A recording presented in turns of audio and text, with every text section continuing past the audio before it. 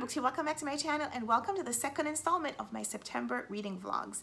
In my previous video, I told you that this month I'm doing my recaps vlog style because I'm planning to read a lot in this month and I want to tell you about the books that I'm reading while I'm still experiencing the reading. So I want to share my reading experience with you.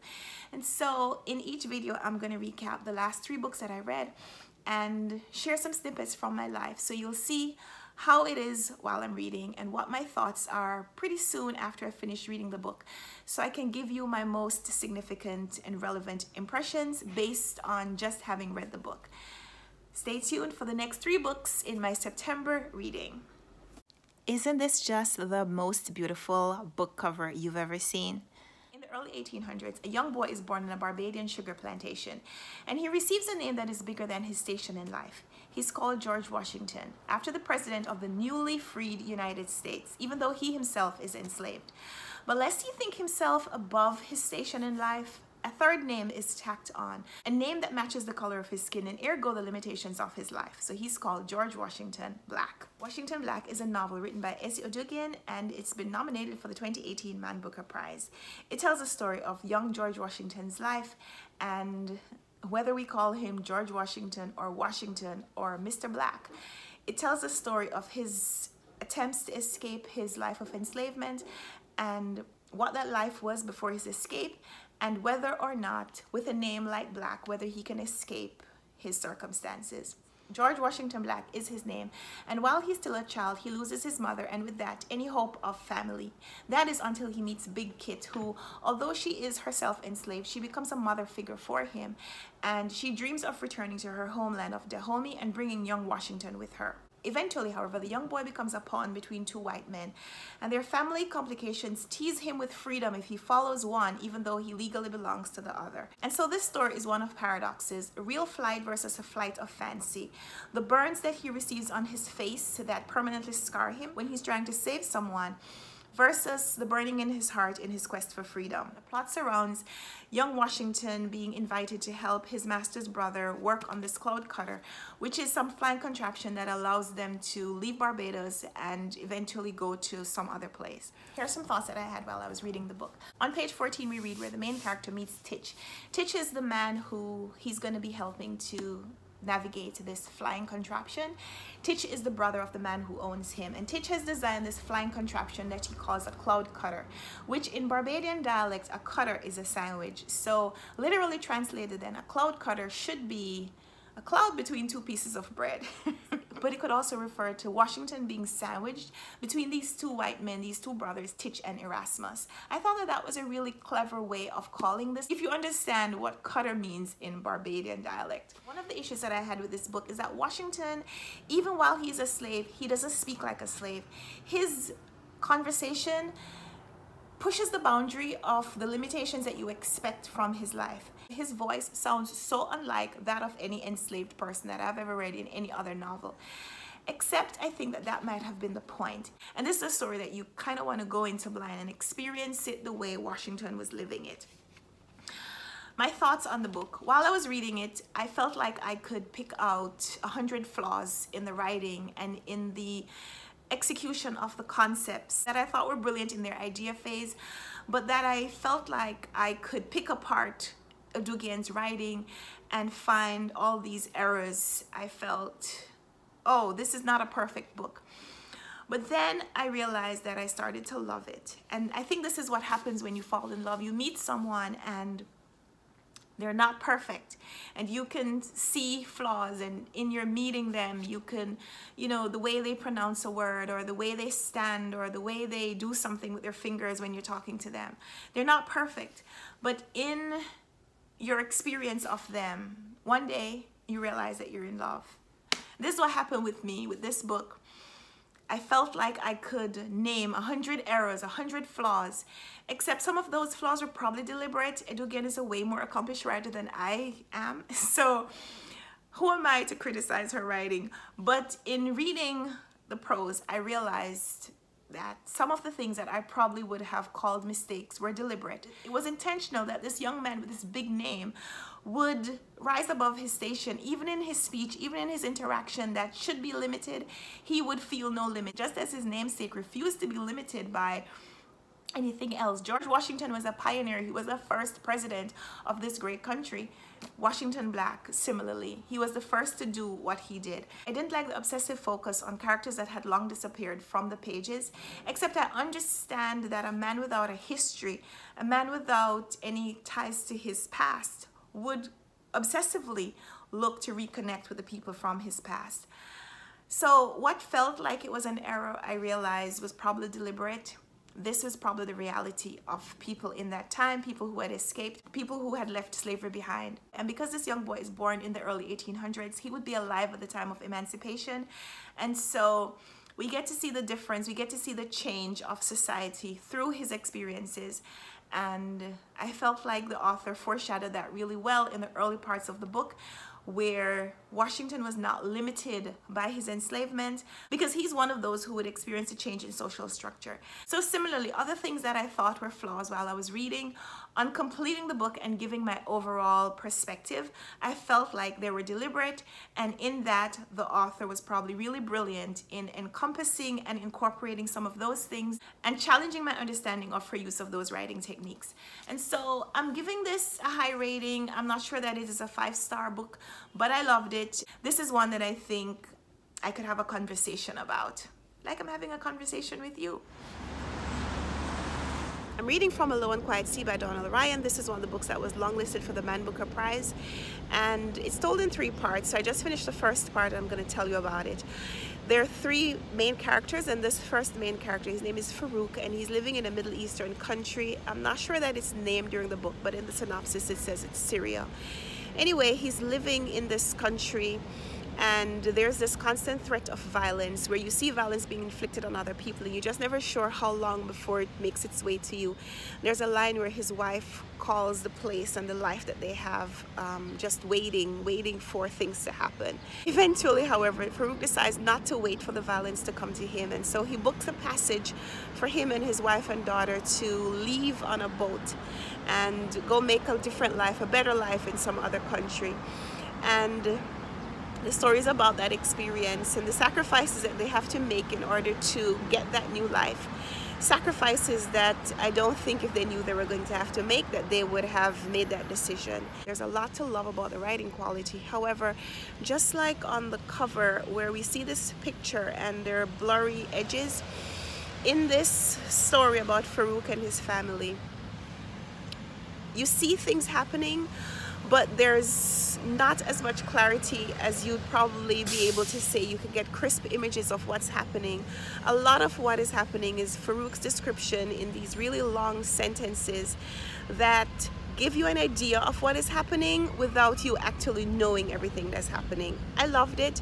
I love the story, even if it didn't feel real at all points. So now moving on to the story of Lampy, and I'll check in again later. Finished A Low and Quiet Sea, and while I enjoy the individual stories, I found the connections were pretty weak, and so I'm giving it 4 stars, and that's my trade. The second story is a really odd narrative in that it follows this young man nicknamed Lampy, and he's defined by his relationship with his mother and his grandfather, as well as a failed romance with one girlfriend who he tries to replace using physical gratification with another woman. And through his grandfather's crass jokes and his mother's attempt to conceal his father's true identity, we see how Lampy is protected, but also how he's going to grow up kind of as a victim. In this second section, the author continues to explore the derogatory way that strangers are treated. So not just immigrants, but even those who are from the same society but are considered to be different, the way they are spoken of and the way they're treated. The final character, John, seems to be the one who's the most hidden, even though he's revealing so much of himself. In this third narrative, John is a hero slash villain, and the story is told kind of as a biblical adaptation of the 10 Commandments, where John is confessing how he's broken every single one of those tenets. And through his revelations, he's telling us about his life, his past, but also his present. And it's only after these 3 main characters are introduced in their separate stories that we see how their lives intersect, what these 3 characters have to do with each other, and also how their lives illustrate the theme that Ryan was probably going for, which is how the world treats strangers, and how we relate to people who are different from us. As usually happens when I read books by Irish authors, I feel like I learn a lot of vocabulary words because these Irish writers, they seem to use words that I've never heard before. Like one of the words that the author introduced to me, and that is really profound in understanding the meaning of this book, is the word sliotar. I hope I'm pronouncing that right. It's S-L-I-O-T-A-R, and apparently it's the ball that's used in the game hurling, and it's a spherical ball which is composed of cork with two separate pieces of leather stitched together across it. And I think this book could even have been named Sliotar because there's one story and there are these two other separate pieces that are stitched together over it to form this ball that could be used to hurl into almost every part of society. I thought this book was pretty brilliant in its concept. However, the failure for me in the end was I thought the connections of the three main characters was a little bit weak. I'm giving this book 4 stars because 1, I thought the stories encouraged profound thoughts on a multiplicity of topics. 2, I liked Ryan's comparisons of the role of men in various levels of society but also in different cultures, and the way he looked at the relationship between men and their sons or men and their grandsons, as well as male friends interacting with each other. 3, literary comparisons and biblical retellings always hit a mark with me, and the author used fairy tales and fables and biblical stories to illustrate the points that he was introducing, and I absolutely enjoy reading that when I see it. And 4, I like the diverse connections between the stories. However, I did take a star away because I didn't feel like the treatment of any one particular topic was complete, and I thought that the connections between the characters in the end could have been illustrated a little bit stronger throughout the novel, which seems like a contradiction, but it's not, and you'll see why when you read the book yourself, which I totally encourage. This book was longlisted for the Man Booker Prize, and I'm a little surprised that it didn't make the short list because I think that there's really good quality of writing in this book, but I guess there were other books that were better, and I haven't read all the shortlisted books yet, so we'll see when I get to all of those. So that is From a Low and Quiet Sea by Donald Ryan. This is a pretty short book. It's only 170 something pages. It's funny because I don't know exactly how many pages. I'm gonna have to count them because, you know, when a chapter starts, there's no page number on that chapter sometimes, and the final 6 or so pages are all individual chapters, which are just, can you see it? Just, this is a chapter and this is a chapter, so this is also a chapter, and so it's about 180 pages, and it's a beautiful small paperback. I got this one from the library, so I'm going to be returning it pretty soon, and this is a book that I'd probably want to own myself. The next book that I'm reading is Go Went Gone by Jenny Erpenbeck. That's this one right here. I'm making notes, and I should have something to tell you about it pretty soon. On Goodreads, the synopsis says the novel tells the tale of Richard, a retired classics professor who lives in Berlin. His wife has died, and he lives a routine existence until one day he spies some African refugees staging a hunger strike in Alexanderplatz.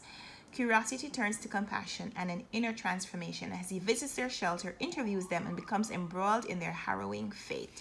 I can't share everything with you, but here's a note that I made where the refugees, they want to work. All they want to do in this new country is they want to work. Otherwise, they're willing to starve because they don't want handouts. But the government refuses to give them the opportunity to work and instead starts to support them. Ignore the scribbles. So here's the quote that I really wanted to share with you.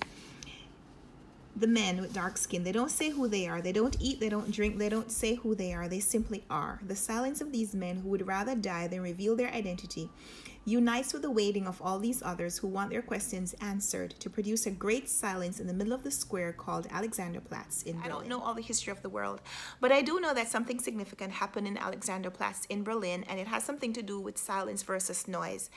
How much of what is going on are we willing to accept before we actually protest, before we make a demonstration, before we make our voices heard? And I think it's so significant that these refugees have come and pushed Richard out of his comfort zone and force him to acknowledge that he has questions that he needs to ask, even as these men also are seeking to have their questions answered. Is Richard comfortable enough in his life to allow his questions to go unanswered, what of the silence that you hear, how much of it is a silence that you want to observe and how much of it is a silence that you want to change? I'm loving this book, guys. Over the course of his life, Richard has had to say goodbye to everything and everyone that was significant to him. Now that he's retiring from his job as a college professor, he has freedom to read, to write, to think about all the things that he didn't have time to read and write and think about while he was pursuing his career. But it's also robbed him of the influence that his career afforded him. Go Went Gone is a study by Jenny Erpenbeck on human philosophy, human transition. How do we transition from one state of being to another? And how do we know when we've crossed over? How do we know when we're on the other side? And what is it like looking back at where we've come from? The story takes place in Germany, and we see a younger Richard living a very comfortable side on one side of the Berlin Wall. So he's not one to push boundaries. And even as a teacher, we see him following in the footsteps of those who've gone before him, enjoying the freedoms of those who've sacrificed, even without even considering sometimes some of the sacrifices that were made on his behalf. So now that Richard is in the more advanced stage of his life, is he too old to exchange that mentality for one of a pioneer? This book explores that. The title of this book, Go Went Gone, is illustrated by a philosophical paper that one of Richard's students composed. It's called The Levels of Meaning from Ovid's Metamorphosis or something like that. And through that illustration and comparison, we see the characters transitioning through space and time, exchanging meaning and influence, and exploring the boundaries of life. So Richard's character, in his freedom to explore the city, the new freedom that his retirement has granted him, it is compared to a swimmer who drowned in a lake that is close to where Richard lives and works. And so while Richard is now free to live and to explore any life that he wants to, here's a swimmer who's at the bottom of a lake who has died. And even in that swimmer's location, it's never completely marked because the body has not been recovered. And it's quite an illustration of the uncertainty principle, where we either know where an object is or how fast it's moving. We know that the swimmer's body is in the lake, and so we have some kind of a boundary for it, but we don't know its exact location because they haven't been able to recover the body. And I think that that was such a really cool comparison for Richard to be obsessing about this dead swimmer's body, even while he is kind of having to adjust to this new freedom that his life now affords him. Although the author is female, much of the story is male dominated. And even in this story, we have at its center, in the center of the town and in the center of the novel, 10 male refugees who have arrived and determined that they will be seen, and their entire existence is reduced to 3 words on a placard: we become visible. Which begs the question, what were they before? The description of the dark skin of these refugees is in direct contrast to the fact that other characters' skin color is never mentioned, and so black is what stands out, dark is what stands out, and so we become visible. Or are you already visible because you are different? Are you already visible because you are other? A novel that explores this subtle kind of solitary introspection is one of my favorite things to read. I love the discussion of movement, immigration versus refugee, and what it means for the people who've moved as well as the people around them. What it's like sometimes to get comfortable within someone else's rules and start to think that they're your own principles. What it's like to observe limitations at some point and start to accept them. I loved this novel. I loved a lot of what this novel caused me to think about. I enjoyed the solitude that the main character experienced and the endless choices that were in front of him as he struggled to find meaning for his life and ultimately what he did with that time. I was strengthened by Richard's weaknesses, and for me, Richard is neither hero nor villain because he's more of a reflection of us, a reflection of our weakness as a society. And there's a passage in here where Richard acknowledges a critique of the former US president who didn't know that Africa wasn't a country. And in critiquing that person, Richard also acknowledges that he doesn't know all the names of the African states or much information about any of them. And, you know, while I feel like I know a lot about Africa, I don't know all the names of the African states, or I might not be able to recall all of them if asked at any particular time.